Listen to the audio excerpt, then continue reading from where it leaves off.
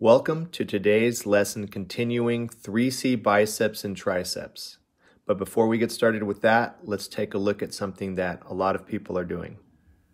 Too many of you are still trying to turn in your fitness activity and nutrition log before the week is up. If you turn it in before the week is up, you're not going to get credit for the full week. If you turn it in on the first day, you're only going to get like 15% of your grade of the 100%.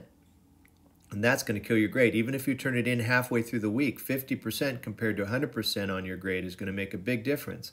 So I erase your answers and then I let you start again. But please pay attention and don't turn it in till the end of the week so you can record the whole week. And by the end of the week, I mean on Saturday evening. All right? Not before then. Last lesson, we were focused on the bicep. This lesson, we're going to focus on the tricep.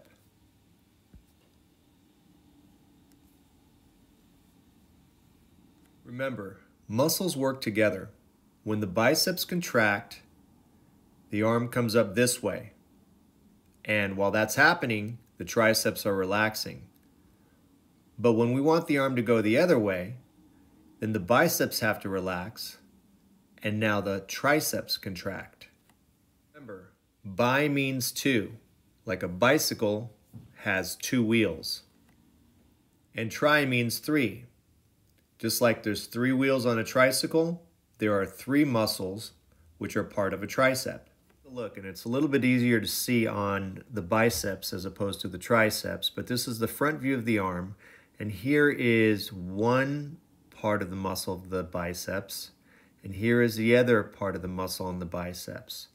As far as the triceps, it's pretty easy to see one muscle here and one muscle here, but it's hard to see the third muscle. So let me show you another picture. So on this image, you can see the three different parts of the tricep muscle color-coded. The reason that the third one was hard to see is because it's kind of buried inside. And on that last picture, you couldn't see because it was kind of hidden. But over here, you can kind of see the three different parts of the tricep. Here is another look at it all together. 1, 2, 3. So let me go over again the difference between flexing and extending. Flexion and extension. Flexion is also called a curl. So when people do bicep curls, they're bringing their arm up and in together. They're going from straight to bent. Opposite of that is an extension when you go from bent to straight. We use our biceps muscles to flex, and we use our tricep muscles to extend. Here's how our biceps work and our triceps work together against gravity. Gravity wants to pull the weight down. While that is happening, our triceps are relaxing, but our biceps can't relax because our biceps are going to fight against the gravity to pull the weight back up. And that pulling motion against gravity is actually called a curl. Flexion is also a term used, but we, for the purposes of weight training or lifting or athletics, we tend to call it a curl. So you can see against gravity, when we go from straight arm to bent arm, it's a curl. In the last image, we showed how the bicep fights gravity to go from straight to bent. In this case, we've got the same scenario against gravity, but now we are starting in a bent situation where gravity is pulling the dumbbell back down this way, but now we're going to actually have to extend to straighten the arm out. So when we do a curl, we go from straight to bent, and when we do an extension, we go from bent to straight, and again, we're just fighting against gravity, and that is how the muscle is working. So here we're using a machine to do a bicep curl, going from straight to bent.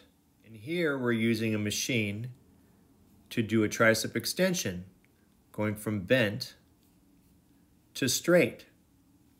Now this is where it gets confusing for people sometimes, because when you fight against gravity, you're always pulling up against it. But what these pulleys do is they change and they flip what's happening.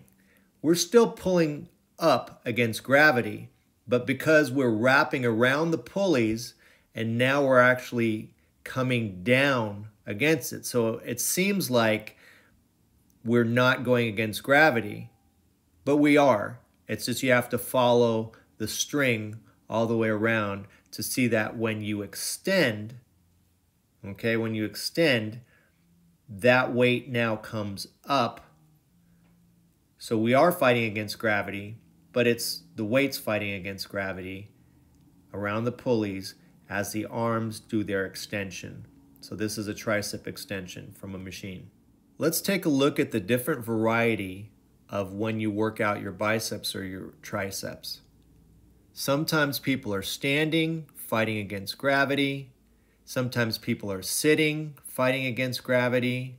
Sometimes people are using machines to extend and fight against gravity. Right here, we're using a resistance band to do the same thing as this guy's doing, but he's using a machine.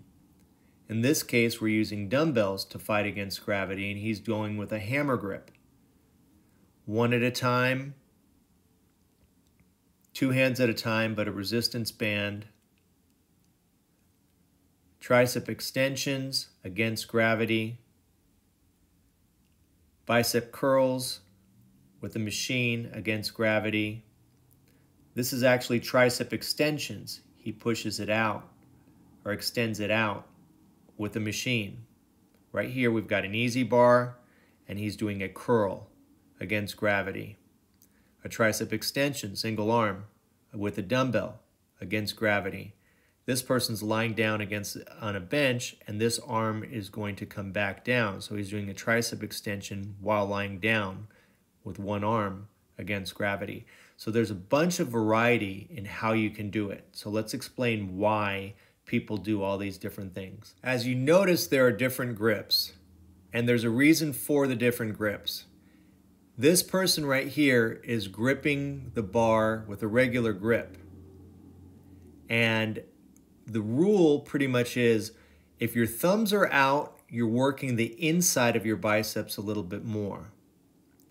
If your thumbs are in, like for example right here, when he's doing a reverse grip, notice the knuckles are up, he's working the outside of his arm. So it's pretty much opposite of the thumb. So when your thumbs are in, you work the outside of the bicep more.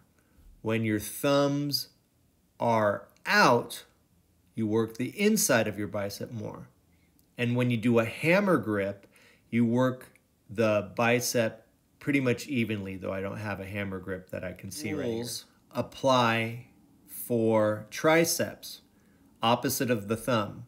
So if you've got a regular grip here, and he's gripping it with his thumbs on the inside, he's working a little bit more on the outside of his triceps. Over here, essentially, we've got a hammer grip, which means he's working his triceps pretty much evenly. And if you ever have your thumbs out, you tend to work the inside of your triceps a little bit more, though I don't see that grip right here. And last but not least, stretching the biceps. All we're doing is we're making the muscle as long as possible, making the muscle as long as possible, making the muscle as long as possible. Right here again, as long as possible, and that's how we stretch our bicep. Here is how we stretch our tricep. All we're doing is making the tricep as long as possible. Okay, and when you make the tricep as long as possible, you are now stretching your tricep. And you can see right here, it's a good example of it. Hopefully that helps you understand the difference between flexion and extension. In other words, a curl when you bring your arm from straight to bent, or an extension when you take your arm from bent to straight, and the different grips. If your thumb is out, you work the inside of the muscles more. If your thumb is in, you work the outside of the muscles more. And if you have a hammer grip, you work the muscles somewhat evenly. Go ahead and start turning your cameras on now. As soon as all the cameras are on, I will release you. Anyone who came late, make sure you stay late just to talk to me, and I promise you I will mark you present. Anyone who has a camera issue and can't turn it on, make sure you stay after to explain why. Have a good day.